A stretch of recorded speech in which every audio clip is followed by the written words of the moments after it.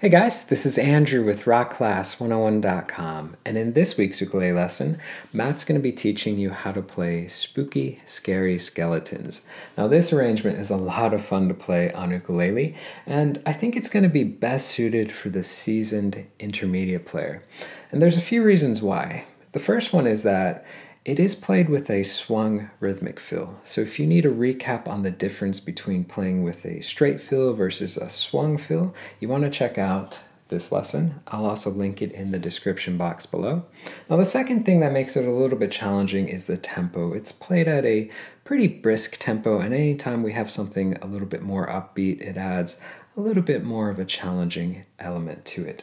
And last but not least, there are a few bar chords throughout this arrangement. So if you need a recap on proper left-hand form as it relates to barring, I'll put a couple lessons that we've done in the past in the description box below. So let's take a step back now. Let's talk a little bit about this lesson, because in this video, Matt's going to be teaching you how to play the entire arrangement. But if you want to get the tabs to print off and follow along with, that's going to be available at this link right here, or you can go to the site rockclass101.com, do a search for the song's name. Now also on that page will be the really cool interactive on-screen tab viewer. Now this is a great feature where you can hit play, you can watch the tab scroll across in real time, you can highlight bars to loop sections, slow it down to any speed you wish. Just a great asset in learning this song that much easier. Alright guys, so without further ado, I'm going to go ahead and hand it off to Matt to teach you how to play this. Don't forget to grab the high G ukulele, and I will catch you at the end of the video. Hello! In today's video, we're going to be learning a solo high G ukulele arrangement of Spooky, Scary Skeletons. Let's go ahead and dive in with the intro. I'm going to bring the camera down. So to play this intro, what we're going to do here is we're going to play a D chord. Take your index finger, bar it all the way across the 2nd fret, and add your pinky finger here on the 5th fret of the A string. Now as far as the right hand or playing hand technique goes, I like to use 4-finger picking for this, which means my thumb is going to be on the G string, index on the C string, middle on the E string, and ring on the A string. Going to super zoom in just for a moment here. A quick tip is try to have your thumb in front of the other fingers, with these fingers being a little bit more perpendicular to the strings. That can help get you a good tone as you're playing. Bring the camera back out a little bit. We're going to pluck our C string, then our E, then our G, then our A. Then we're going to take this shape and we're going to move it down 1 fret to be a C sharp major chord. 1, 1, 1, 4. Still with the index bar and pinky here. We're going to do the same little in and out pattern we just did a moment ago. C string, E string, G string, and A string. And that is all of the first measure. And in time it should sound something like this. 1 and 2 and 3 and 4 and... And it can help to do a little bit of a swing feel like I did there when I was playing it. So that 1 and is more of a 1 and 2 and 3 and 4 and that creates that really cool spooky sound. So after we've done that on the first measure, we go to the second measure here where we're going to play an F sharp minor chord. Now look at what you're already doing here with the C sharp. What you're going to do is you're going to take this index and you're going to collapse it to just be on the 1st fret here of the C string. You're going to leave your pinky where it is on the 4th fret of the A string. Take your middle finger, stack it over here to the 2nd fret of the G string, and your ring finger here to the 2nd fret of the E string. This can be a little bit of a stretch. That's okay. These 2 fingers, sometimes this is pulling a little bit, and it just takes some practice. It's kind of like yoga for your fingers. But we're going to do that same little in to out pattern. So we're going to play the C, E, G, and then the A, and then to finish this measure we're going to take that pinky off and play open on the A string. So measure 2 in time sounds something like this. 2 and 3 and 4 and... And the 2 measures together, 1 and 2, should sound something like this. 2 and 3 and 4 and...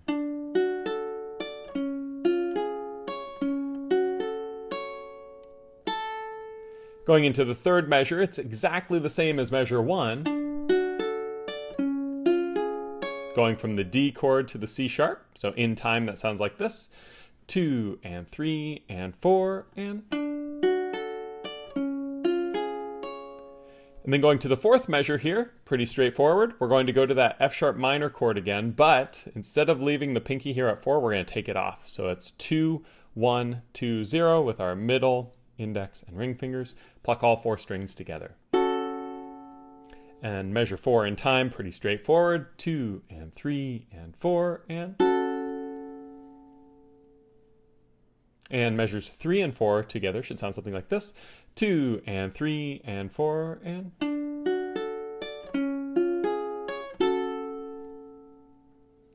and the whole intro should sound something like this. This is measures 1 through 4. 2 and 3 and 4 and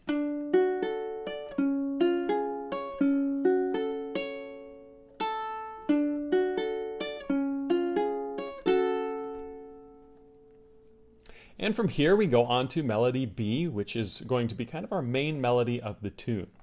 We're going to keep with the 4-finger picking, and we're going to keep with some familiar chord shapes. We're going to start here with the same D chord with the index barred and the pinky here on 5. We're going to pluck all 4 strings. Then we're going to play 5 on the A by itself.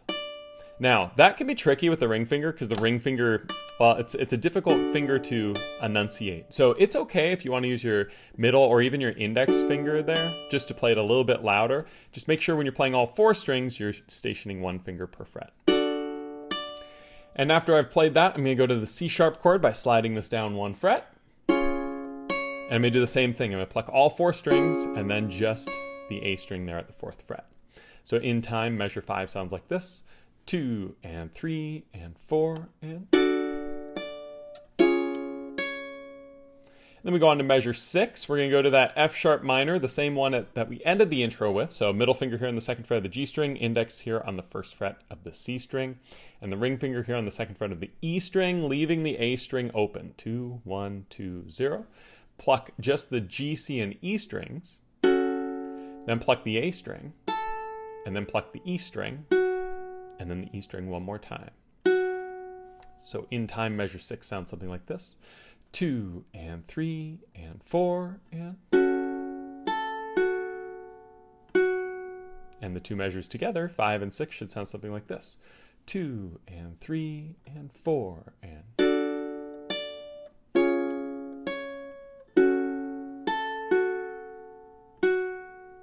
going into the 7th measure here, it's going to be almost the same as the 5th measure. We're going to start with that D chord, play all 4, then we're going to play the A string again. The difference here though is it's an 8th note to a quarter note, a dotted quarter note. So instead of it being 1, 2, it's going to go 1 and. So we get that little bit of syncopation by playing that 5 on the A little bit earlier with this measure.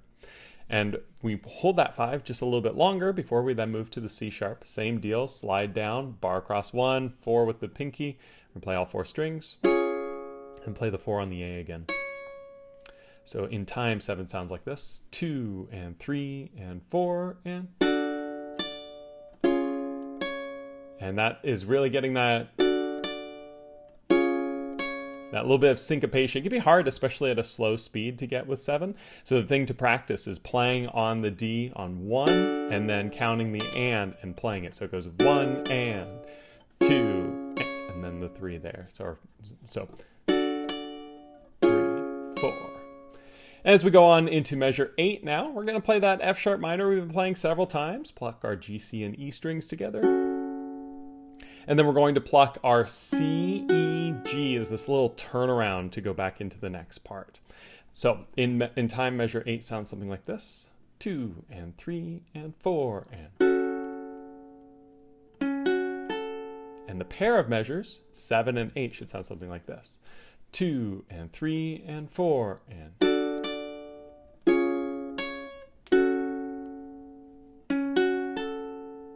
from here we go on to measure 9. Good news, measure 9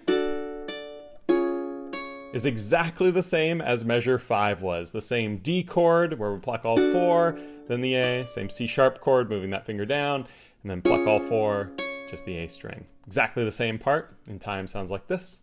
2 and 3 and 4 and then we go on to measure 10. Measure 10 is almost the same as measure 6 was. We're going to start with that same F sharp minor, 2, 1, 2, 0. We're going to pluck the same G, C, E strings, play the same open A, but this time it's a quarter note, and then we're going to play 2 on the E and let that ring for the measure. So you'll notice it's like an easier version of measure 6, which is kind of cool. In time, measure 10 should sound something like this. 2 and 3 and 4 and in time, 9 and 10 should sound something like this. 2 and 3 and 4 and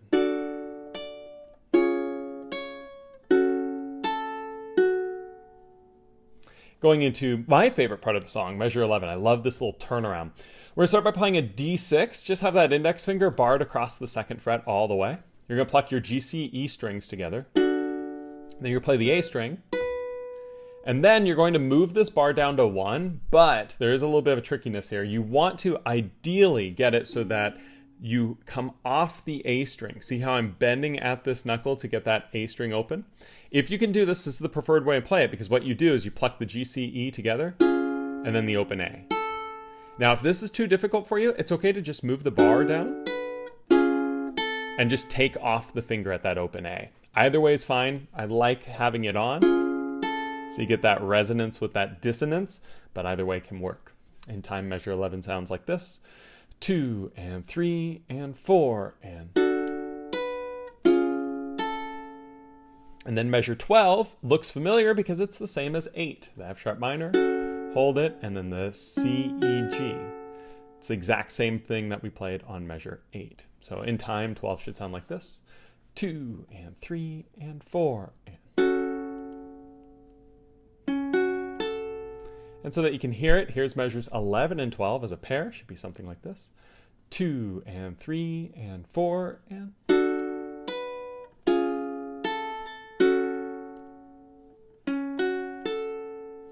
and so that you can hear it, here's all of melody B. Now, at this point, we do repeat. So what happens is we play 5 through 12 twice, all the way through. And that's going to sound something like this when you put it all together. 2 and 3 and 4 and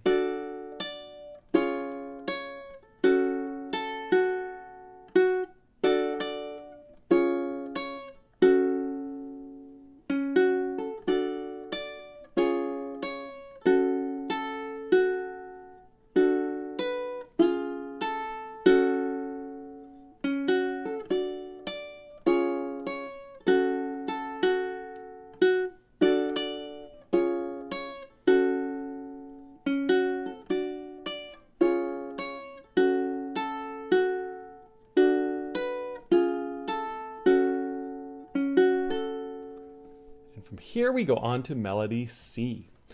To start this, we're going to hold our middle and index fingers where they were, take our ring finger off, so you see I have 2 and 1, then the pinky is going to come here onto the 4th fret of the A string. I'm going to pluck all 4 strings for this A chord, and then I'm going to move my pinky up to 5, back down to 4, back up to 5. That can be a bit of a stretch. It's okay if your fingers come off, but try to leave them on, try to get that stretch. In time, measure 13 should sound something like this. 2 and 3 and 4 and going into the next measure here of 14, take this pinky, slide it up to 7, take the index finger, add it as a bar across the 4th fret, and we're going to pluck all 4 strings together. And then we're going to take our pinky, slide it up to 9, back down to 7, and then we're going to play 5, and we can use our middle finger here on that 5th fret. So in time, 14 sounds like this. 2 and 3 and 4 and the pair here, 13 and 14, should sound something like this. 2 and 3 and 4 and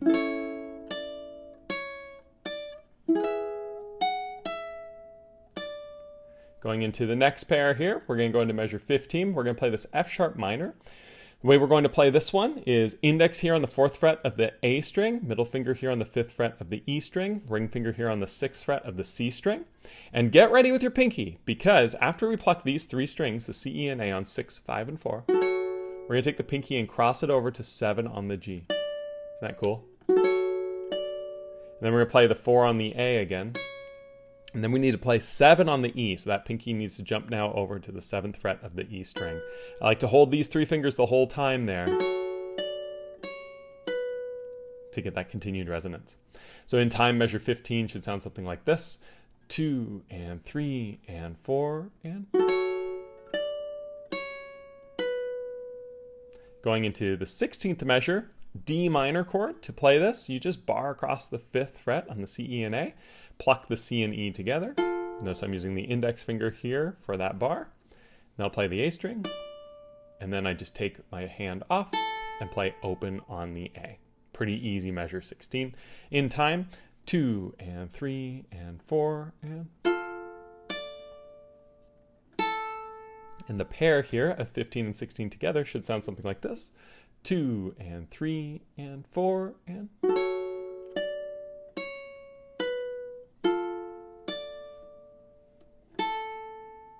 Going on to measure 17, we're going to go back to that D6 chord that we played earlier, which is just the bar all the way across the 2nd fret. And we're going to play the C, E, and A together. And then I'm going to take my ring finger out on 4 of the A. Back down to 2, taking that ring off. Back up to 4. Pretty easy measure in time. Should sound something like this. 2 and 3 and 4 and... Going into measure 18, we're going to move into one of my favorite chords on the ukulele, G7, but played in maybe a little bit different of a way, because what you're going to do is you're going to slide up to the 5th fret with your bar, just on the C, E, and the A strings with your index finger. Take your ring finger, add it here on the 7th fret of the E string, and then you're going to pluck all 4 strings together. Love this G7. After I've plucked all 4, I'm going to play 7 on the A by taking my pinky and squeezing it in underneath this ring finger. And then I'm going to take it off, playing the 5 on the A. This is a little bit of a tricky part because this bar can kind of get wobbled when you bring the pinky in. If that happens, it's okay. Just make sure that when you're taking the pinky off, you're locking it back in to get a good tone on the 5. And then we take it off and play open on the A string. So in time, measure 18 sounds something like this. 2 and 3 and 4 and... And the pair here of 17 and 18 together should sound something like this. 2 and 3 and 4 and...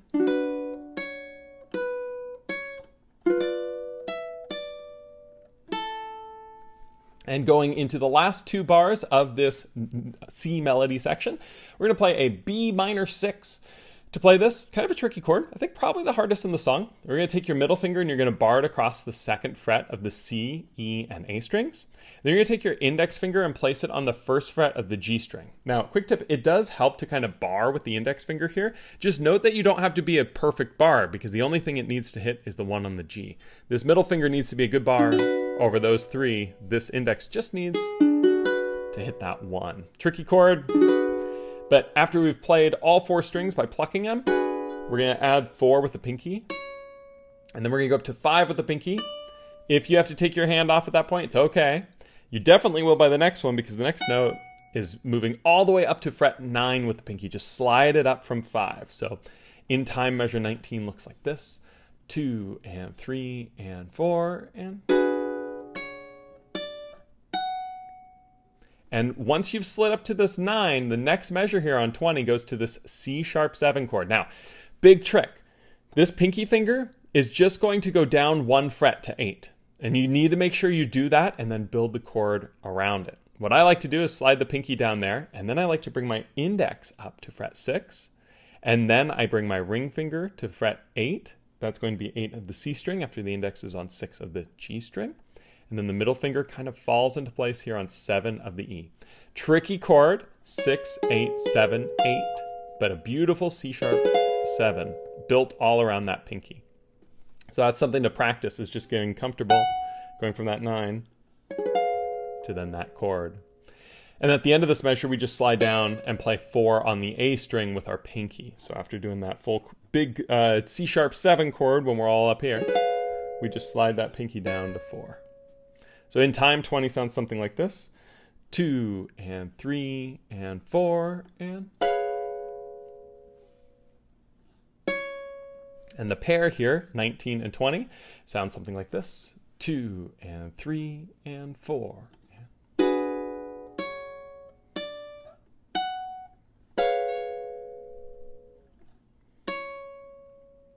And so that you can hear it, here is the entirety of that melody C section. Should sound something like this. 2 and 3 and 4 and.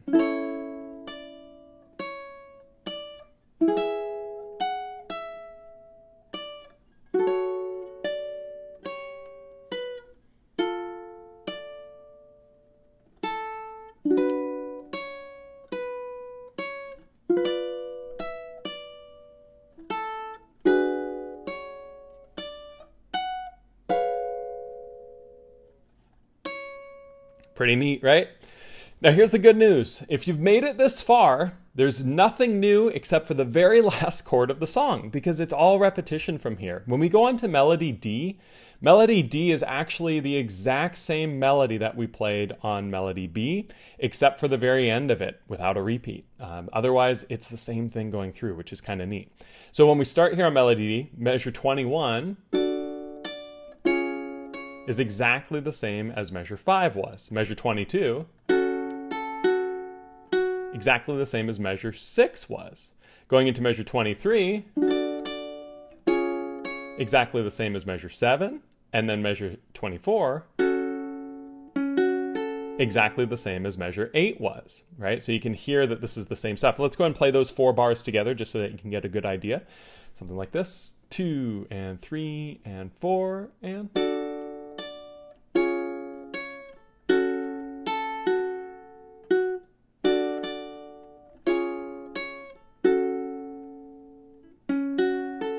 Going into measure 25, exactly the same as measure 9. Going into measure 26, the same as 10. Going into 27, exactly the same as 11. But then going into 28, it's a little different than 12. It's actually just easier. Instead of playing the F sharp minor and then doing the little turnaround, there's no turnaround. You just hit the F sharp minor, you hold it for the 4 beats. So measure 28 is just a little bit different. All that is just measure 28 by itself. 2 and 3 and 4 and 2 and 3 and 4. And the 4 bars together so that you can hear it. 25, 26, 27, 28 sound like this. 2 and 3 and 4 and...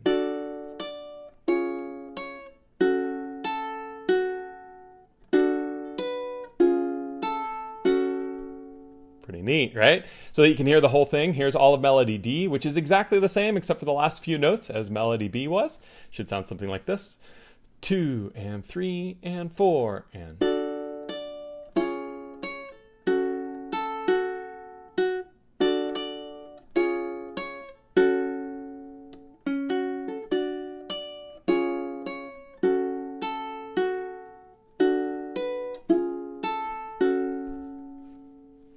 And then from here we go on to the outro, and good news, this outro is 3/4 exactly the same as the intro. And what I mean by that is measure 29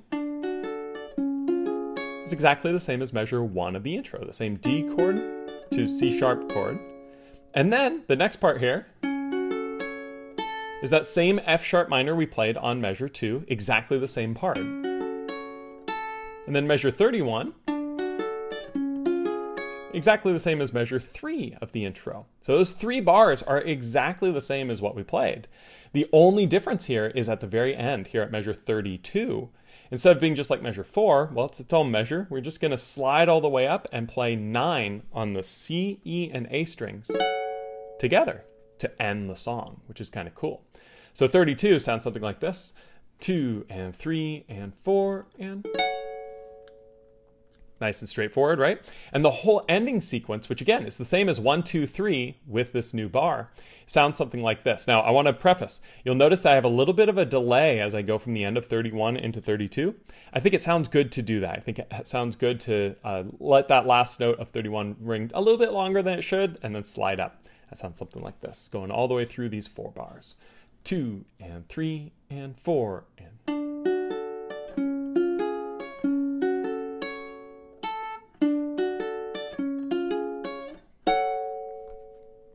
And And there you have it. There is the outro to this awesome tune. Bring the camera up. This is a really fun tune to play using that 4-finger style. That ring finger can be problematic when you're learning to pluck with it. Just stick with it. Try to get a really good emphasis on that A string when you can with it. And remember, when the A string's played alone, it's okay to move down and use your middle finger or your index. If you watch the video of me playing, I do that sometimes with my middle finger just because it gets me a tone that I look for, right? But it's nice to be able to use any finger at any time, so practice it with all these different variations. But as always, if you have any questions, feel free to leave them down in the comments below. And I'll look forward to seeing you next time on the next lesson here on Rock Class 101. Thanks so much.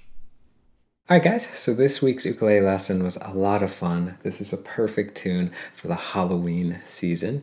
And I gotta say too, it is a really great challenge for those of you who are kind of transitioning over to more advanced level arrangements. So it's a good challenge in that regard.